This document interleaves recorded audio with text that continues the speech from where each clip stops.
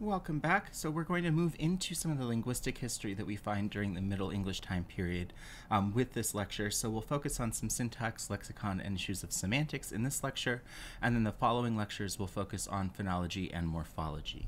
But we will briefly just go some of the important features that we find throughout Middle English linguistics.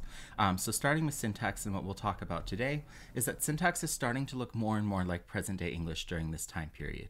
We do still see some vestiges of Old English, so there are still object pronouns before the verb, but we start seeing indefinite and definite articles begin to be used more commonly, so something that we didn't really see in Old English. And verb phrases are developing into a system that wasn't really featured in Old English either.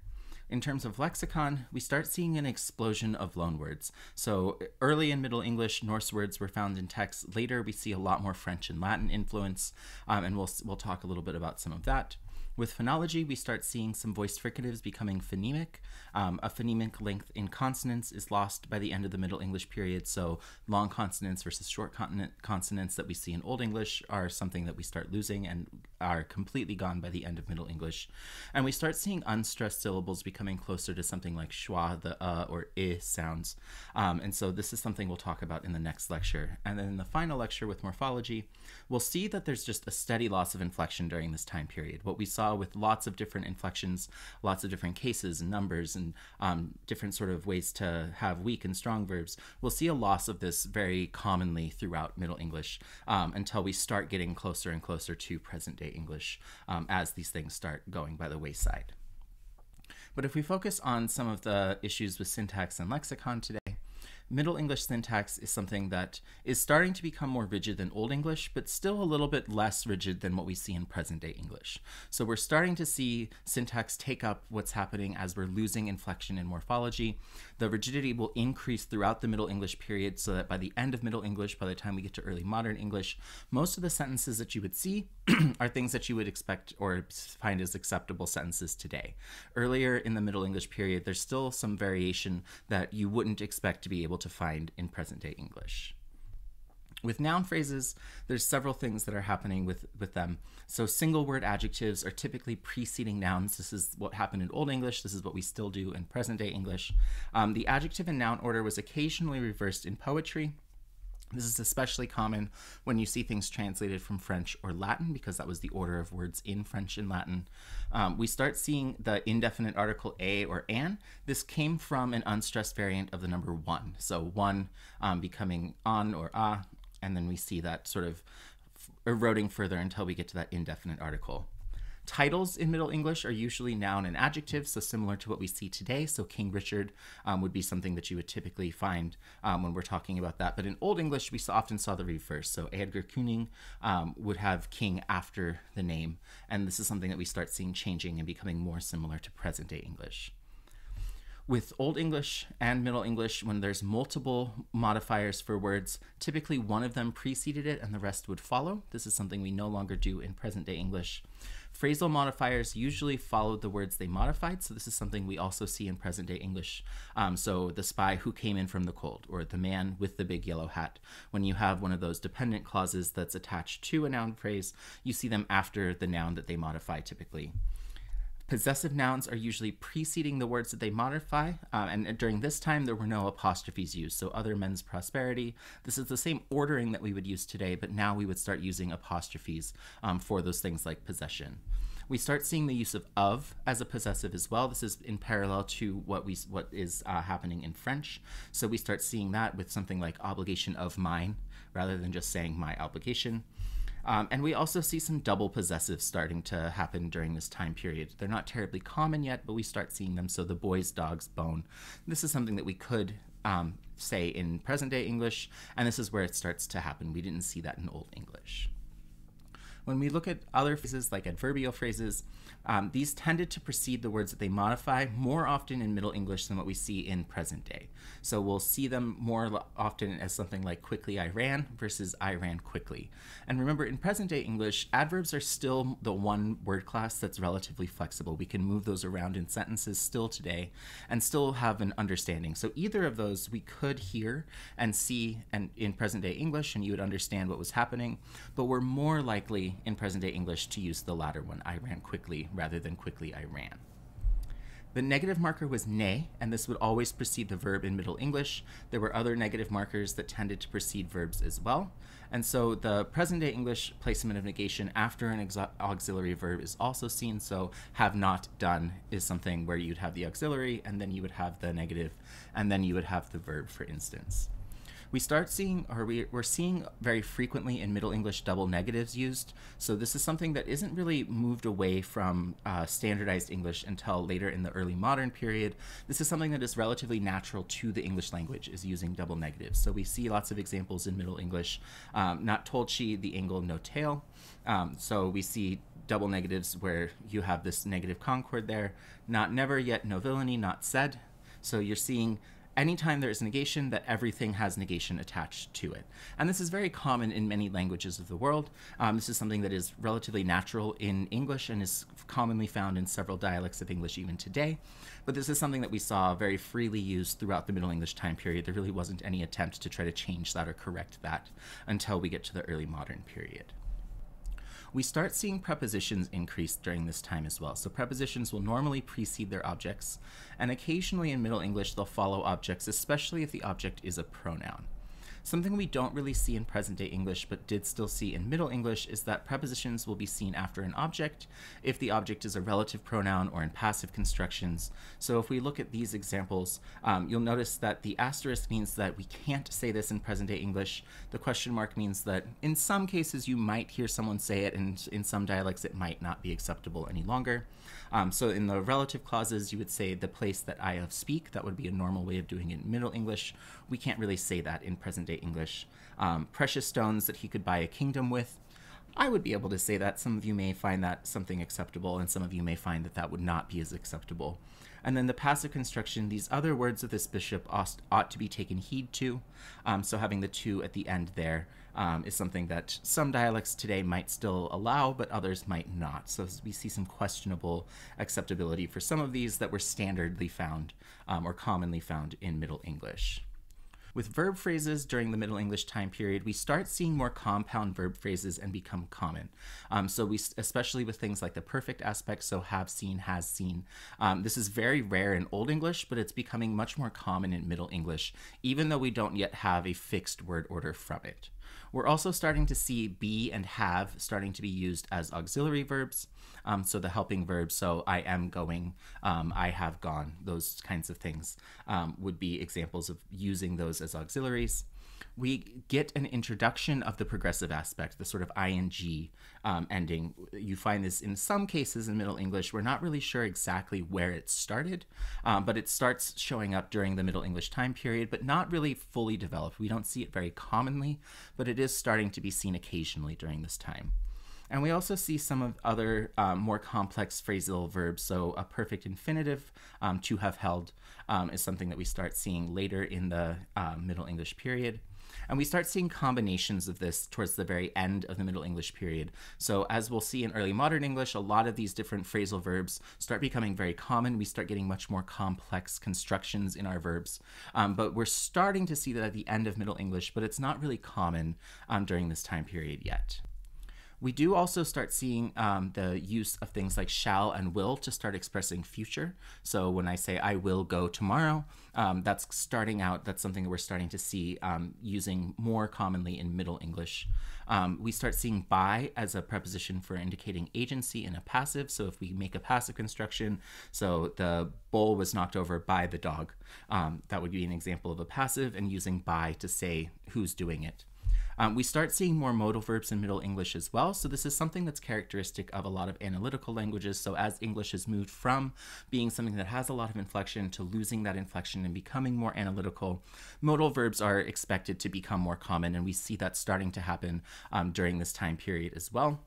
We also start seeing what are sometimes called quasi-modals or sort of phrasal modals. So be going like I am going to do something or I am about to do something are things that we start seeing in the Middle English time period as well. We're still seeing subjunctive used in Middle English to express things like optative and hypothetical meanings. So optative would be expressing a wish. So if only something happened We don't really see subjunctive very commonly in present day English. It's still around. Some people still use it. I still use subjunctive occasionally. But you'll notice that it's not used nearly as commonly in present day English as what we're still seeing in Middle English. When we get to the clause level, you'll notice that Old English allowed pretty much any possible option of ordering within their clauses. There were still some favorites, so there were still things that are still familiar to us in present-day English, though the more prominent subject-object-verb construction in Old English is something that we see start changing during this time period, where Middle English will continue some of these Old English patterns, but the trend is starting to move us closer to what we see in present day. So by the end of Middle English, we have a pretty firmly established word ordering of subject, verb, and object. But the Middle English period, we see a lot of variation and a lot of change as that's happening, and sort of switching from more flexibility to, by the end of Middle English, much less flexibility, where that SVO ordering is what you would expect to see pretty much everywhere. The SVO construction, so subject, verb, object, is found in independent clauses during this time. It's found after adverbials during this time in things like dependent clauses, some indirect questions, so people asked her how she could live. And we see some other constructions more in specific contexts. So subject, object, verb is still found when a pronoun is an object. So if a man wants to harm you, would look like if a man will you harm. In dependent clauses, we see this, so that you this work not in neglect. So you see a slightly different ordering of that where the object goes in front of the verb. And in some compound tenses, we see this as well. So who has you in the well put instead of who has put you in the well is something that we still see in Middle English.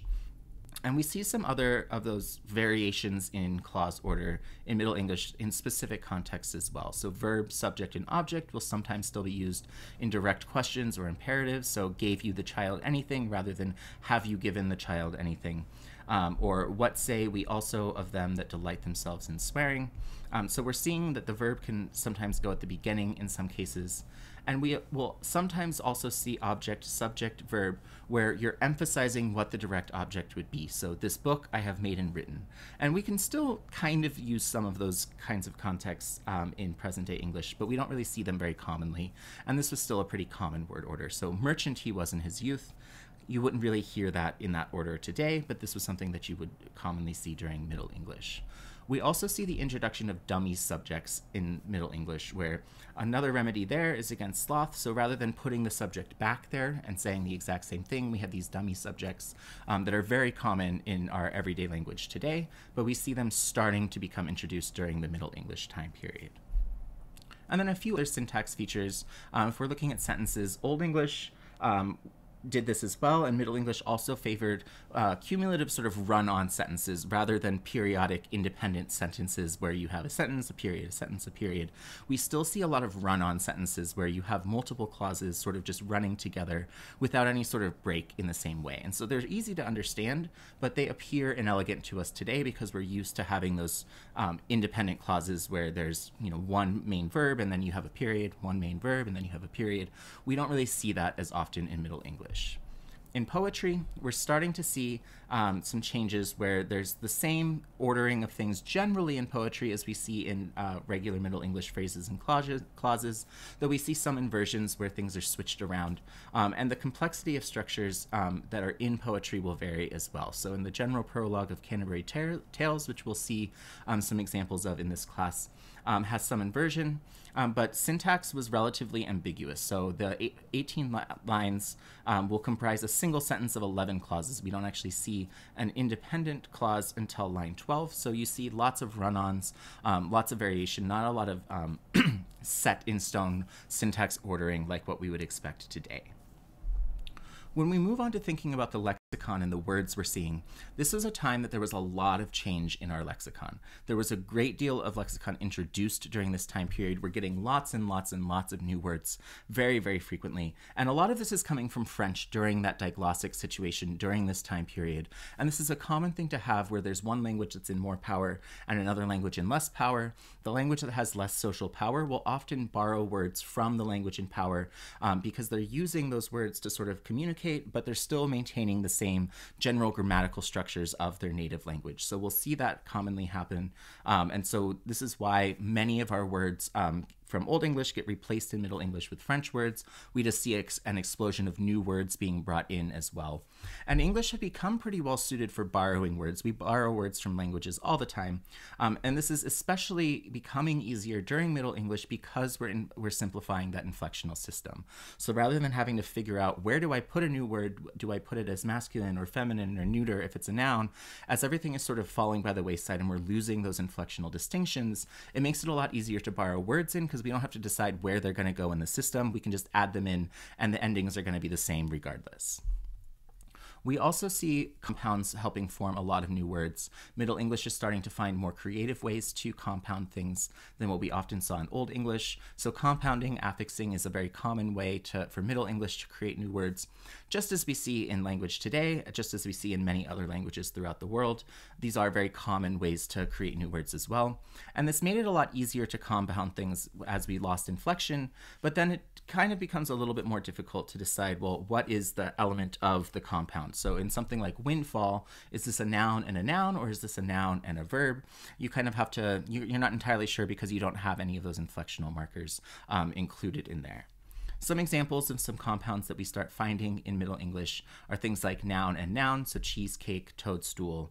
We see things like adjectives and nouns, sweetheart, wildfire. Adverbs plus nouns, so this is where we get some of our time nouns, so insight, afternoon.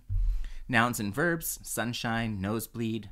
Verbs and nouns, so in these different orderings, so hangman, pastime. These are all things that are starting to become common in Middle English. Verbs plus adverbs, so runabout, lean to, and also adverbs and verbs, outcome, outcast. These are all things that we're able to compound in Middle English that we don't really see previously in the Old English time period. Other compounds are things that we can see with other word classes as well. So we start getting some compound adjectives where we can add a noun and an adjective together and get an adjective such as threadbare, blood red, headstrong. We less commonly see an adjective and a noun becoming an adjective, but something like everyday would be an example of that.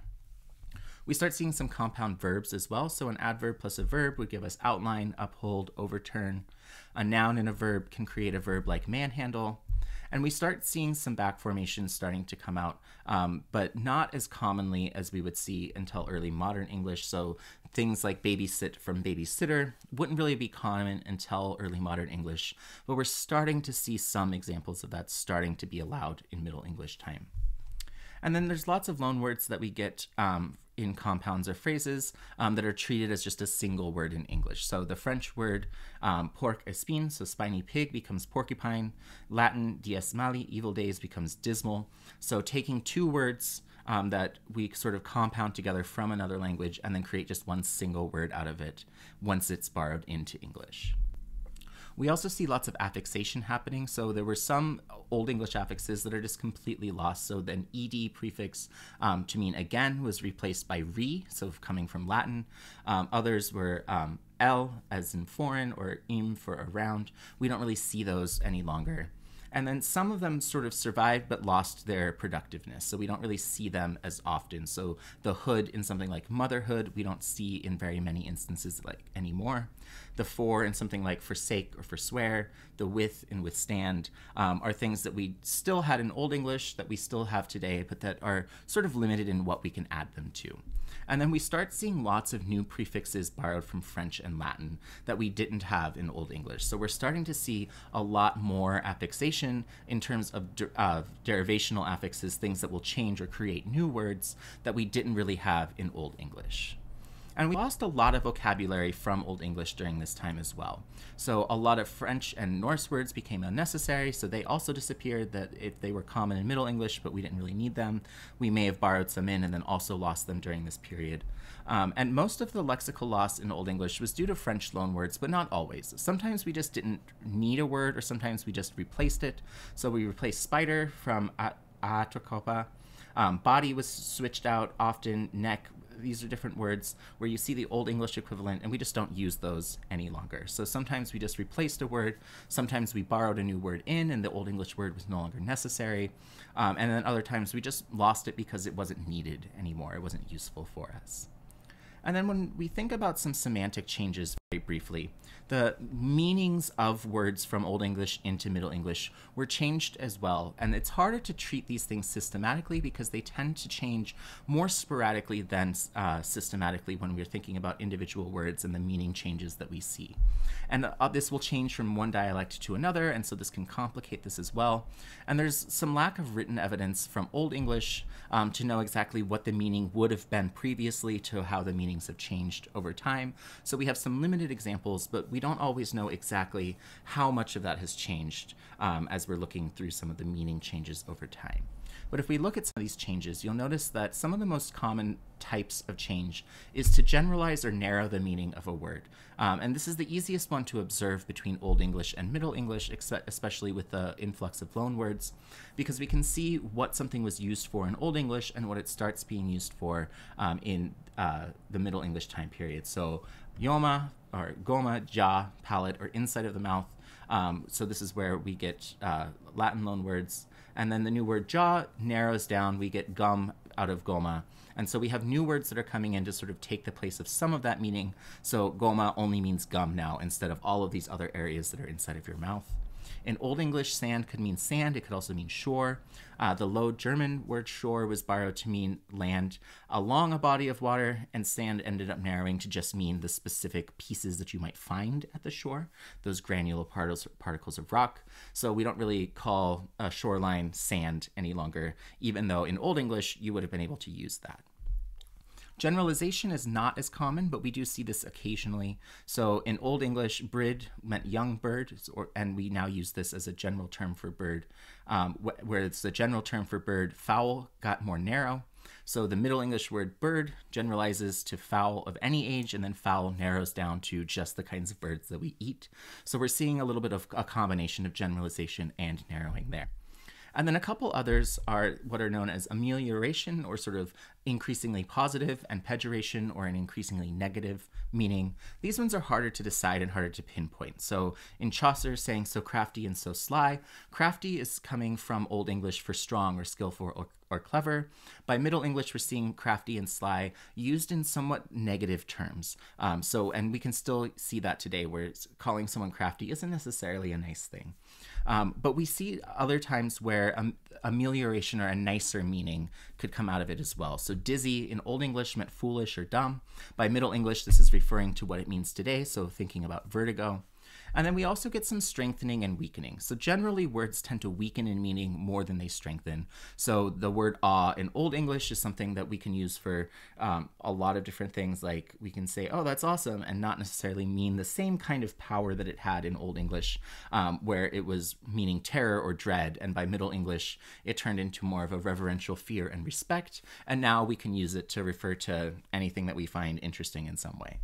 And so the weakened meaning will suggest that these fears of unworldly things are not as strong as the immediate worldly fears, and eventually over time we also see that it can just start being used in generally positive ways that have sort of weakened in power over time. So that gives you an idea of some of the meaning changes, the lexical changes, the syntax changes in Middle English. We'll talk through some of these examples in class as well. If you have questions, send an email, schedule office hours, bring questions to class, and we'll be able to talk about them.